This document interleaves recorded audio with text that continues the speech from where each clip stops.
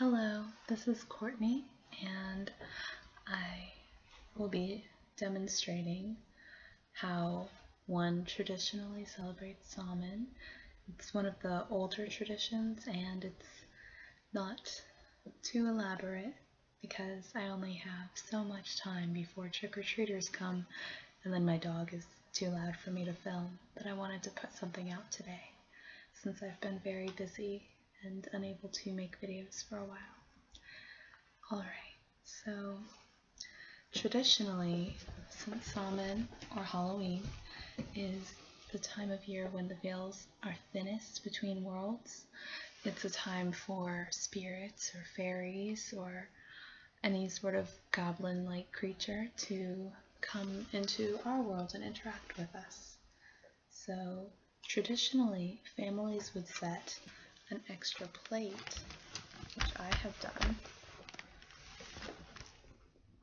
That's my plate, and then that's the plate I've set extra so that any fae may come and join the table, and you are not supposed to look them directly in the face in case you insult them if someone does in fact come and join you at your table. I might not have that fact entirely correct, but that's how I understand it. So you set the place, and it's basically a food offering like they did in ancient Greece. I know, for example, Hecate, for an offering for her, you would put a plate of your food outside at a crossroads, and since she ruled both travelers and dogs, if the stray dogs got it, that was fine. It meant Hecate had accepted it, which I really enjoy that type of thing.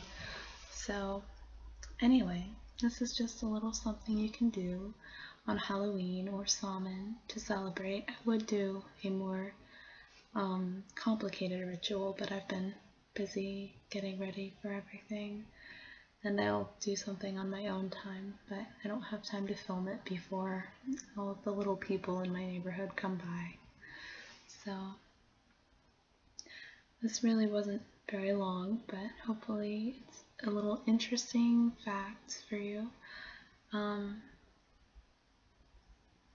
There are plenty of ways to celebrate today, and of course the traditional one is going house to house, which that is something they used to do back in Ireland, and they used to carve potatoes, I believe, as jack-o'-lanterns as well.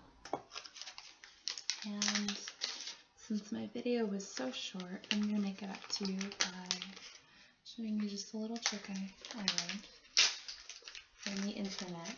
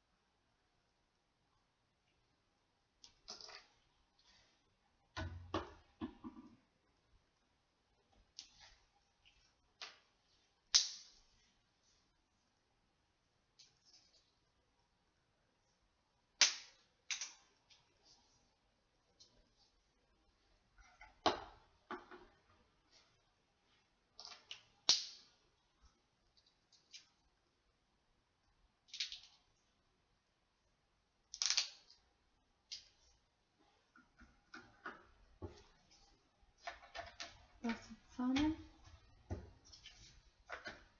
and happy Halloween.